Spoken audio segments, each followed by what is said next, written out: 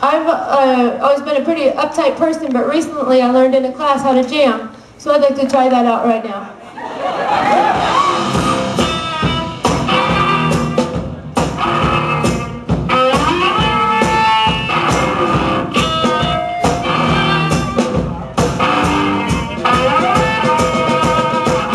Well, we are glad you came here, but for a few moments we'll pretend as if you don't exist, as we indulge ourselves in the music that we really love, and that's classical music. Woohoo for classical music. We only do this rock and roll music.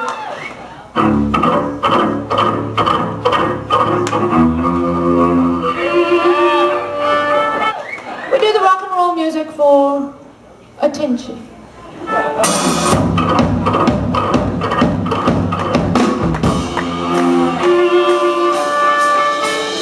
But I think, Sarah, maybe that was a little too much balls. On the next song, let's try it a little more goth.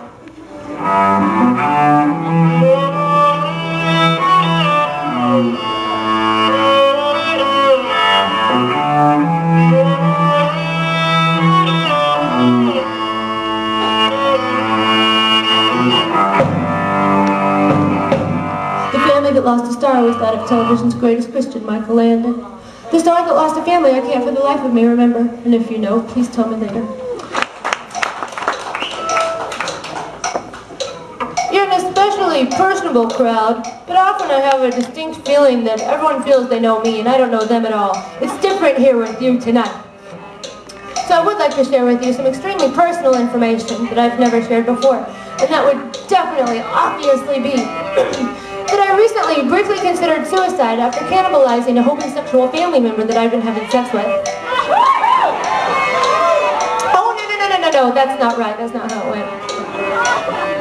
A suicidal cannibal was driven to incest by my own homosexuality. Yeah, that's right. That's how it goes. You love it when I play music?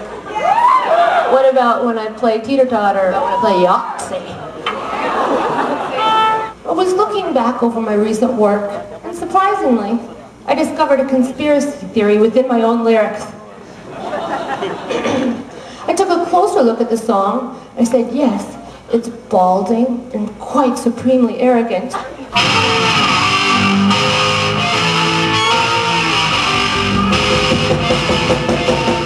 The song is called Draconian Crackdown. The initials would be DC. And I don't mean Washington, D.C. Do you get it? Do you get it?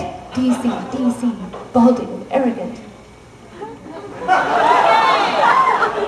I love big butts and I just can't lie! I know you're excited, but I'm excited too. I can't understand what you're saying. You want to know the sexy line? I'm gonna grow up and with an itty-bitty with the wrong thing and no place you can corrupt. You're definitely the nicest audience we've had in the 3 days we've been on tour.